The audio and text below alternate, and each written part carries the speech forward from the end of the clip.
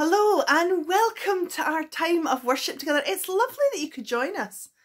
Thank you for being part of our church today. I hope that as we explore the miracle of the parting of the Red Sea, you have an opportunity to think about the miracles in your life, the big ones and the little ones, and are encouraged to spend some time in prayer or meditation or just a time of quiet, to look around and see the little ways that God is present and working miracles in our world around us all the time. We're going to start our time of worship together as we have been doing the last few weeks and will continue to do by saying together our prayer of Moses. Let's pray together. When we can only see what is before us, Lord, lift our eyes to see beyond. When we can only see what is around us, lift our eyes to see beyond. When we can only see all that we have lost, Lord, lift our eyes to see beyond. When we can only see change and upheaval, Lord, lift our eyes to see beyond. Show us, O Lord, how far we have come. Remind us of how you have stayed with us all that way. Reassure us that you still walk beside us. Restore our faith in all the new things you reveal and the new paths in which you lead us. And though we may not recognise the places we now inhabit, may we trust in your goodness, which is for every generation. Lord, lift our eyes to see beyond. Amen.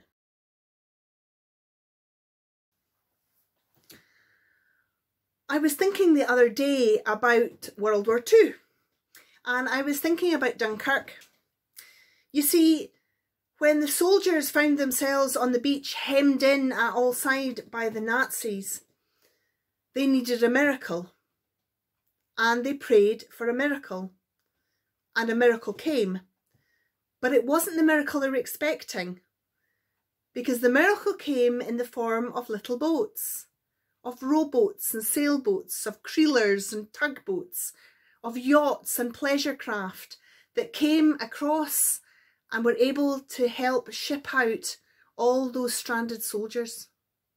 God provided a miracle, but just not the miracle that was expected. Is it a miracle if it's not Charlton Heston opening up the Red Sea to a totally dry floor underneath? Is it a miracle only if millions of little boats come and not just a few hundred? Is it a miracle if you don't believe it? Is it a miracle if the story as told now isn't exactly as it was back then? I wonder if our cinematic representations of Dunkirk are actually what it looked like and felt like. Because I think it's fair to say that hundreds and thousands of little boats did not arrive all at once.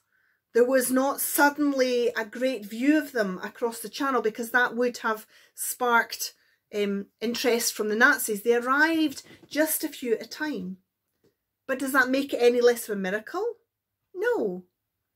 Just because things aren't as we imagine them to be does not make them any less of a miracle.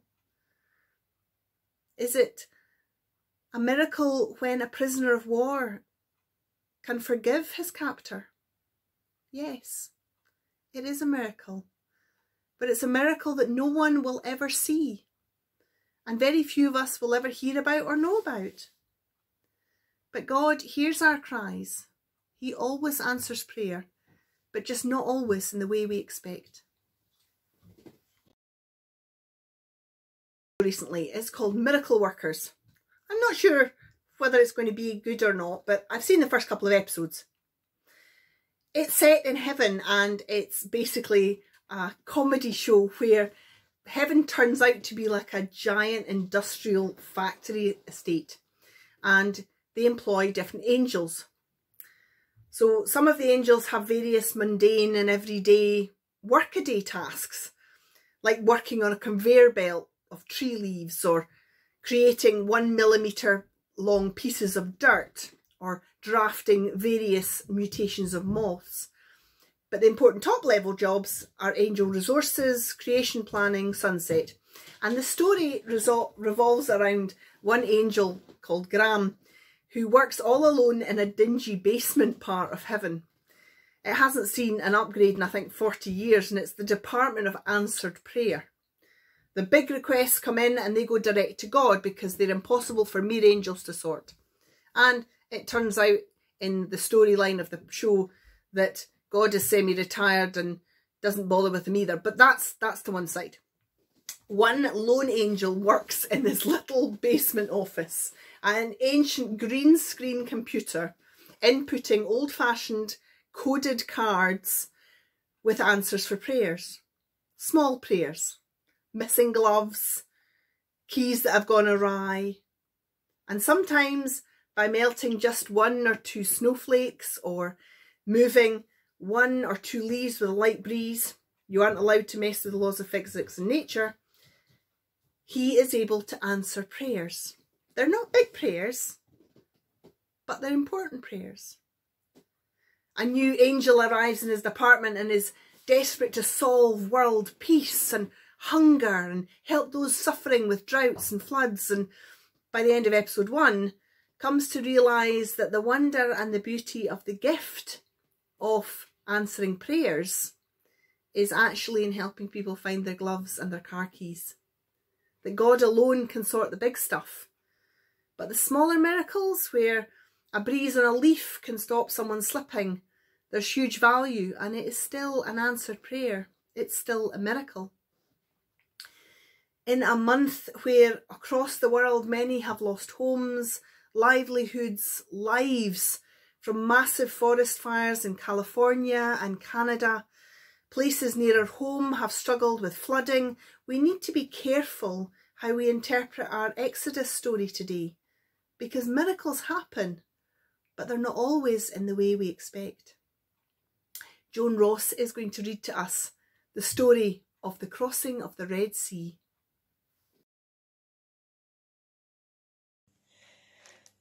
This morning's reading is from Exodus chapter 14, beginning at verse 19.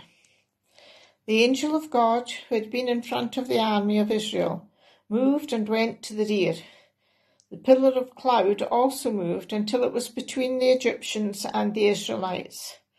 The cloud made it dark for the Egyptians, but gave light to the people of Israel, and so the armies could not come near each other all night. Moses held out his hand over the sea, and the Lord drove the sea back with a strong east wind. It blew all night and turned the sea into dry land. The water was divided, and the Israelites went through the sea on dry ground, with walls of water on both sides. The Egyptians pursued them and went after them into the sea with all their horses, chariots, and drivers. Just before dawn, the Lord looked down from the pillar of fire and cloud at the Egyptian army and threw them into a panic. He made the wheels of their chariots get stuck, so that they moved with great difficulty. The Egyptians said, "The Lord is fighting for the Israelites against us. Let's go out and get out of here." The Lord said to Moses, "Hold out your hand over the sea, and the water will come back over the Egyptians and the chariots and drivers." So Moses held out his hand over the sea, and at daybreak the water returned to its normal level. The Egyptians tried to escape from the water, but the Lord threw them into the sea. The water returned and covered the chariots, the drivers, and all the Egyptian army that had followed the Israelites into the sea. Not of one of them was left. But the Israelites walked through the sea on dry ground, with walls of water on both sides. On that day the Lord saved the people of Israel from the Egyptians, and the Israelites saw them lying dead on the seashore. When the Israelites saw the great power with which the Lord had defeated the Egyptians, they stood in awe of the Lord, and they had faith in the Lord and in his servant Moses. Amen, and thanks be to God for this reading of his holy word. As we think about the miracle of the crossing of the Red Sea, we remember that God works in a mysterious way. And that's our opening hymn today. Please join in.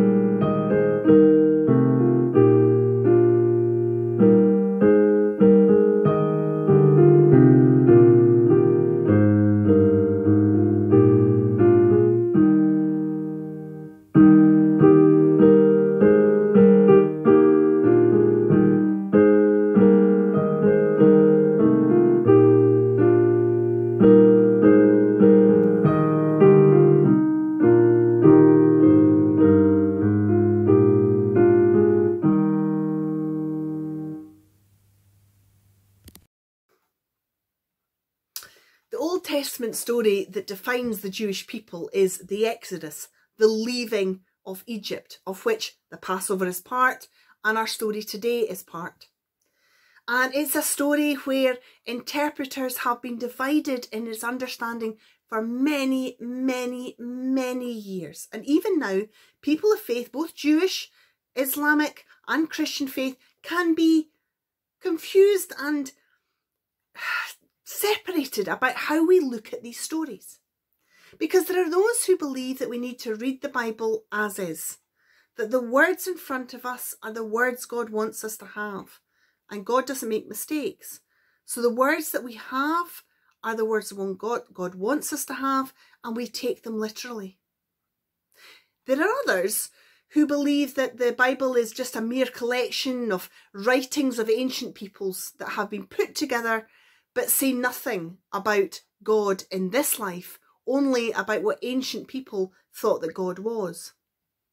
And in between are millions upon millions of everyone else, of which I call myself one, and I'm sure you would call yourself one too.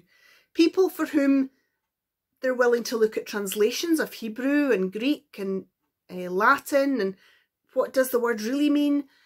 And those who also have a sense that, yes, these are a collection of writings, but they do speak truth to our time and they are important in our time. So wherever you sit on this, that's okay. But we're going to explore our story a little, looking at some of the different advice that we have and some of the different elements to see if it helps us to perhaps explore God's miracle a little bit further. In our Exodus story today, the Hebrew word that is used to describe the number of people leaving Egypt after the Passover is a word called elef. Now, in Hebrew, elef can be translated as thousands. It can also equally be translated as household. So how do we know whether there were several hundred households or several hundred thousands? The answer is we don't. We have to guess and we have to use other contextual information to help us surmise this. And if it was just a few hundred households, does that make it any less of a miracle than if the whole 100,000 had left? It's no less of a miracle that God saves his people from Egypt. Of course, the bigger historical question revolves around which body of water it is that they cross. And we may be attached, like I am, to the scene in the Cecil B. DeMille 10 Commandments, where a huge body of water is split with 25-foot banks of water forming a canyon through which almost 2 million walk. But the truth of the matter is, the Bible doesn't say it was the Red Sea. Well, not the Hebrew texts anyway. The Hebrew texts say that they crossed the Yam Suf, which is the Sea of Reeds, not the Sea of Red. And now, how the first Latin translation took Yam Suf and changed it into Mare Rubrum is a puzzle. But the Sea of Reeds sounds much more like Egypt's border. So the deliverance may have been through a shallow body of water, more like a marsh, more like the edges of Forfar Loch. But does the fact that God led his people through waist-high water, thousands of them of one evening, with their animals and their children, through a busy reed bed, does that change that it was a miracle? Does it stop it being a miracle? Perhaps we need to say, as one Christian who believes in a very literal understanding of the Bible said on learning the Hebrew, how amazing it is then that God drowned the whole entire Egyptian army in such shallow water. It's a miracle nevertheless. The point of the story, the truth of the story that comes through the generations to us, is that they took off through a waterlogged marshy area of reeds, thought to be impassable by the Egyptians. So impassable that the Egyptians had left that border unattended. And so by some kind of miracle, whether it was an unusually strong wind, whether it pressed water back, whether there was some unusual tidal event, or whether God really did work through the staff of Moses, the Hebrew people were able to elude the Egyptian pursuit by making their way through the reeds at that lower tide or when the water was able. But in the panic of crossing the reeds behind them, the Egyptian army got lost. They got caught up in the mud. They veer off into longer water. Who knows? But they drown. And the Hebrew people escape. It's a miracle. There are two understandings to the one story. One that has been embellished over time, one that's more probable. Which is true? And what is the miracle?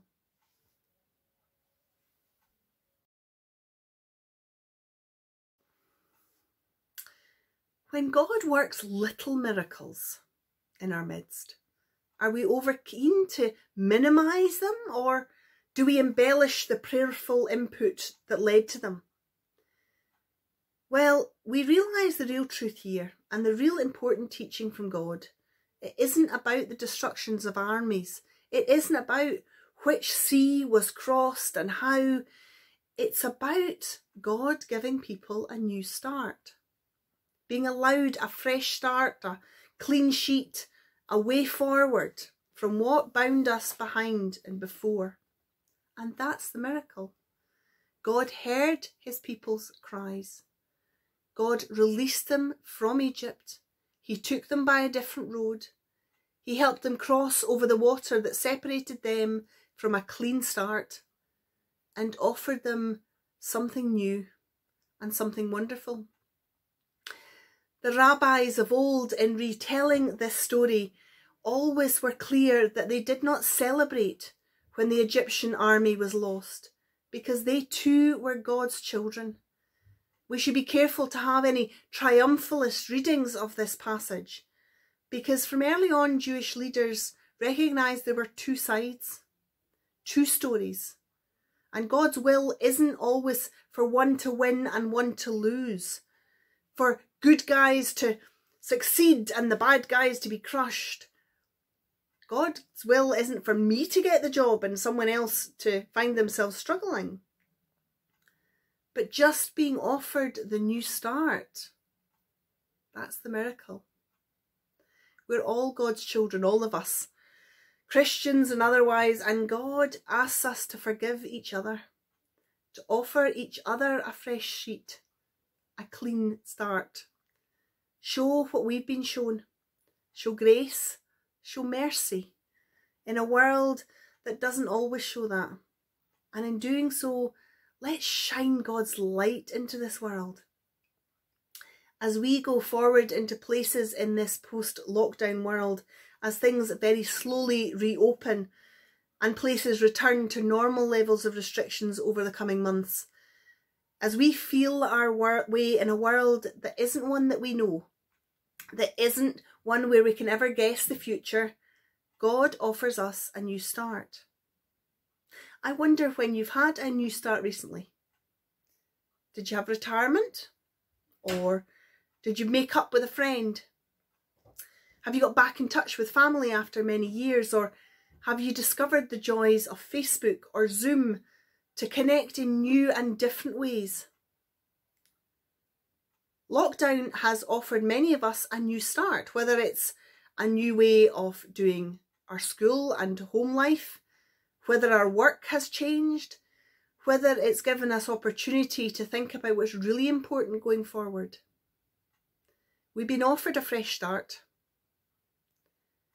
and God gives us every opportunity to make the most of it, promising to be with us every step of the way, promising to hold back whatever is binding us to the past.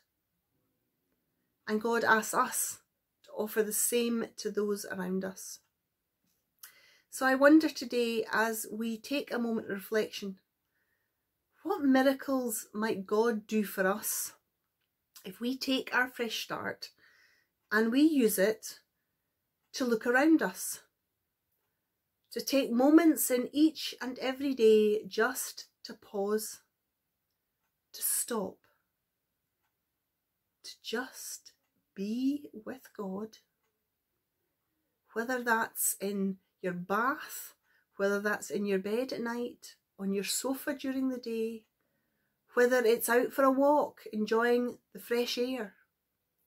But take a moment to see what's going on around us and look for the little miracles that are answered prayers all around us. I wonder what a difference that would make to our new starts. What a difference that would make to transform our lives if we were people who looked out for miracles and who watched and wondered and gazed in awe at the miracles that God is performing right in front of us each and every day. Amen.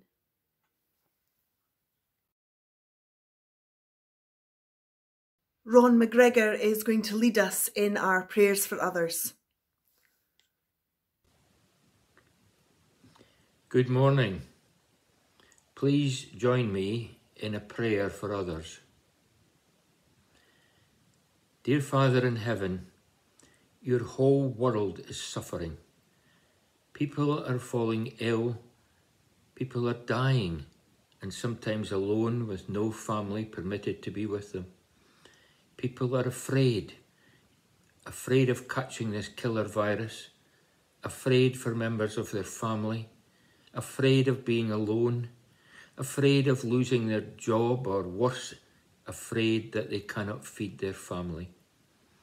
Not one of us has experienced anything like this before, and we are all afraid.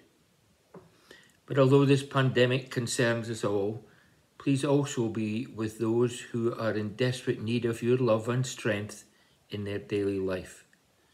Those who are stricken, those who are ill, those who are afraid, and those who mourn. Dear God, there are people starting or undergoing hospital treatment at this difficult time. and some of them are more scared of catching the virus in hospital than they are of the disease they have. Please give your blessing to all those fighting a disease. Father, we pray for your people around the world. Give them the strength to carry on in the sure and certain knowledge that you are with them. Please draw close to all who need you and be with them all, now and forever. Dear God, we ask those things in the name of your Son, our Saviour, Jesus Christ, who taught us when we pray to say these words: Our Father, who art in heaven, hallowed be thy name. Thy kingdom come, your will be done on earth as it is in heaven. Give us each day our daily bread, and forgive us our debts as we forgive our debtors. Lead us not into temptation, but deliver us from evil. For thine is the kingdom, the power, and the glory, for ever and ever. Amen.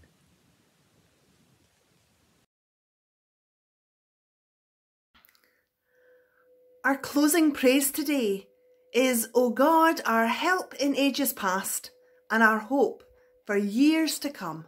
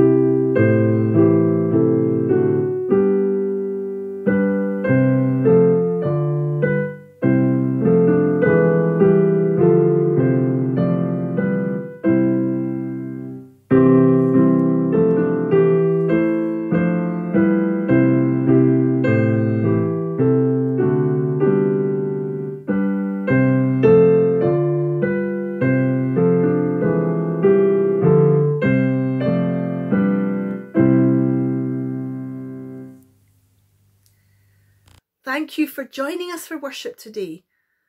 I hope that you find miracles in your everyday life. I hope you see answered prayer all around you. I hope whether you have an image of the Red Sea that's much more a deep water parting with whales looking on either side, or whether it's a reed bed with shoulder length water or knee length water, it doesn't matter, really.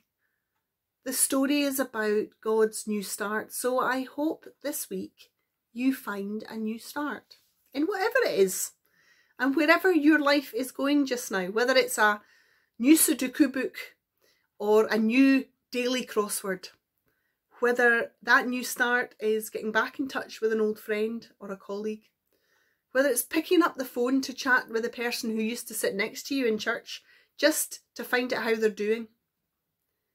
I wish you a new start. I hope you're safe. I hope you're well. And I hope that you stay in the love of God. I look forward to seeing you in person at church sometime if you're able. And if not, I'll see you around town. But in the meantime, may God bless you with a new start each and every day. And may the blessing of God Almighty, Father, Son and Holy Spirit be with you and those whom you love, for this day and for evermore. Amen.